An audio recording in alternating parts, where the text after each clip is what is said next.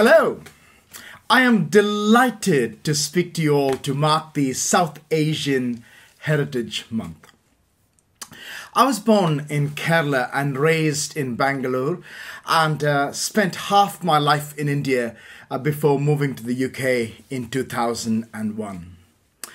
That heritage has shaped my Christian imagination in so many ways and has given me a million gifts, but I will restrict myself to sharing just 4 with you today. The first is what I call the dignity of dependence, by which I mean the value of trusting and depending on people who are different from you. In India, there are many languages, many different cultures, spiritual traditions, many different religions, and economies and ecologies, and none can be neatly separated from the others. I had such good friends who were Muslims and Hindus, as well as Christians. Friends on whom I relied on, depended on, friends I admired, friends I learned from.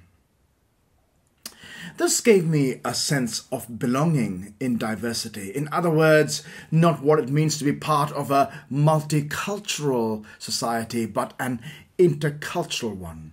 This, I think, is a crucial part of learning what it means to be a church, to be one body, as Paul writes to the church in Corinth. Although we have different gifts and callings and are diverse in many ways, we are one interdependent whole. The second gift I learned from India is that around complexity. Nothing in India is straightforward, whether it is our politics, our economy, or our social structures. There are no easy answers or simple solutions. But I think that in itself is a gift. Complexity builds resilience and often creativity. It also happens to be a fantastic preparation ground to be working in the Church of England. Joking aside, I think it has helped me relate to God, who is far beyond our understanding, and a faith that is full of creative and paradoxical tensions. As it is South Asian Heritage Month, I cannot forget to talk about the importance of history to Indian culture. Where some countries think of histories in terms of centuries, in India we think of it in terms of millennia. The oldest Vedas go back to 1500 BC, and the Indus Valley civilization even more ancient. So for me, legacies matter, stories matter, and how we honor those who have gone before us matters. I think this gives me a greater appreciation of genealogies and histories within scriptures, and why it is so important for the New Testament writers to show how Jesus grew out of and fulfilled the story of Israel. Finally, and perhaps most importantly to me, it is the gift of hospitality. Of course, we Indians are known for our food and our drink, but our hospitality is so much more than just eating food together. For me, it is a spirit.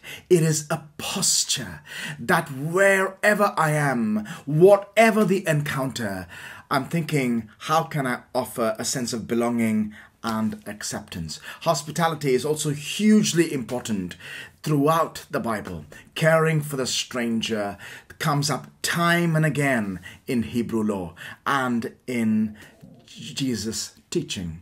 And I love what the writer of the book of Hebrews says. Do not forget to show hospitality to strangers.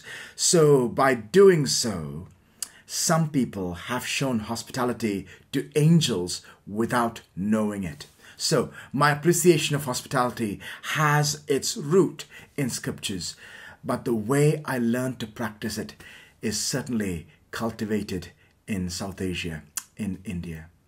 There you have it as we mark the South Asian Heritage Month. Dignity of dependence, resilience around complexity, depth of histories, and my favorite, hospitality. Precious gifts for which I am eternally grateful.